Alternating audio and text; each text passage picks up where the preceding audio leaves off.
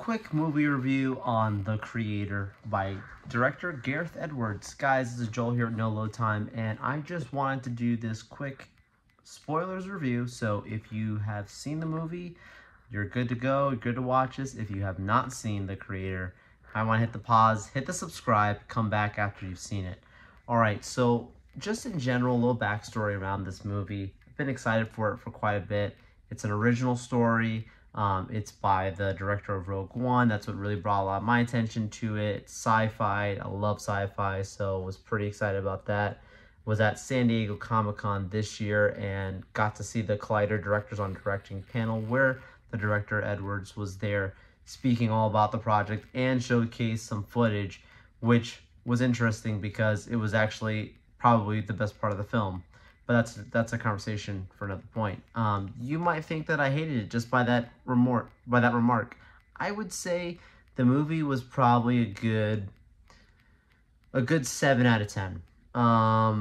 It's a film that has a lot of great things going for it. The positives. Let's talk about the acting. Main characters absolutely completely committed to their roles. Love that.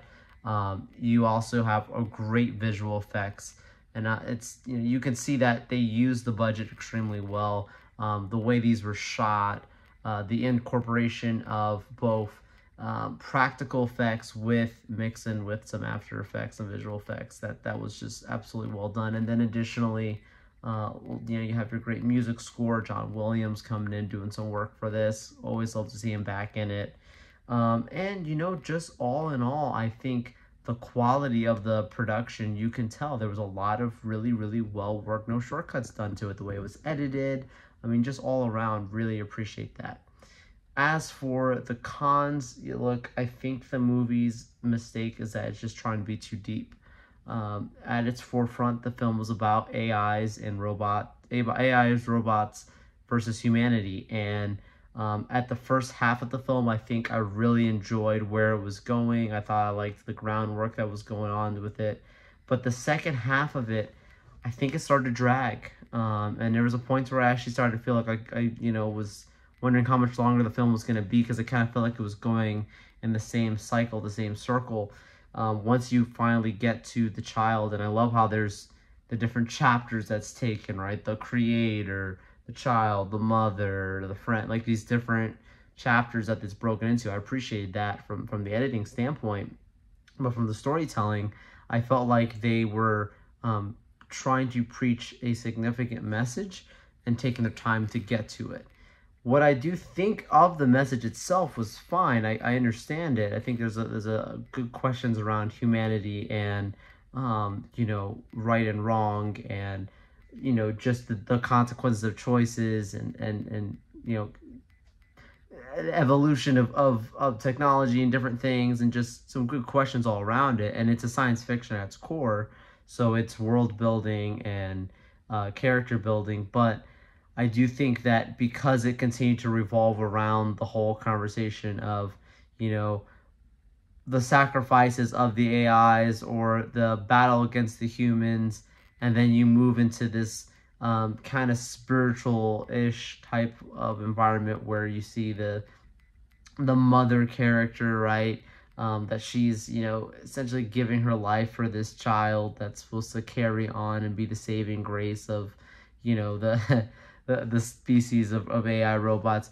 It's divisive because it's trying to keep us engaged around, is it right, is it wrong? And you kind of go on that journey with the main character in this, Joshua.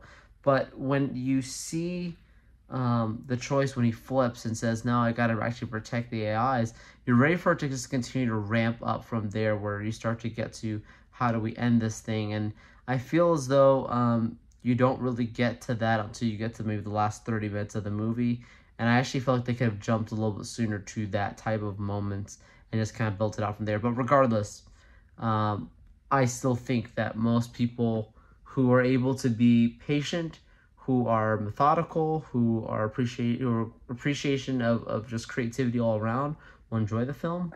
But I do think that the film itself could have used a little bit more structure and a little bit more straightforward. I've been enjoying 90-minute movies recently, and I don't mean to sound like the old guy going, this stuff's just too long, or maybe the young guy at that point saying this stuff's too long, but I do think that there's sometimes some extra trimming that could be done on these things, and that's not a great feeling when you're sitting through it. But look, all in all, still, I think that the creator is creative, and I think that the creator is needed and necessary, because movies like this help encourage Hollywood to understand we don't have to keep making franchise films.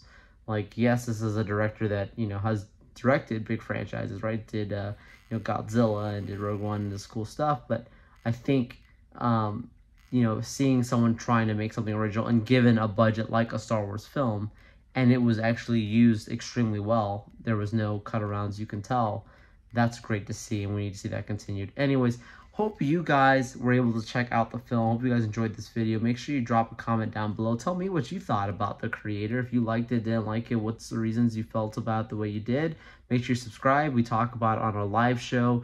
All the great different stuff going on in the comic book culture and sci-fi and fantasy and gaming, etc. So make sure you subscribe to our channel, watch our live streams, get those notifications on.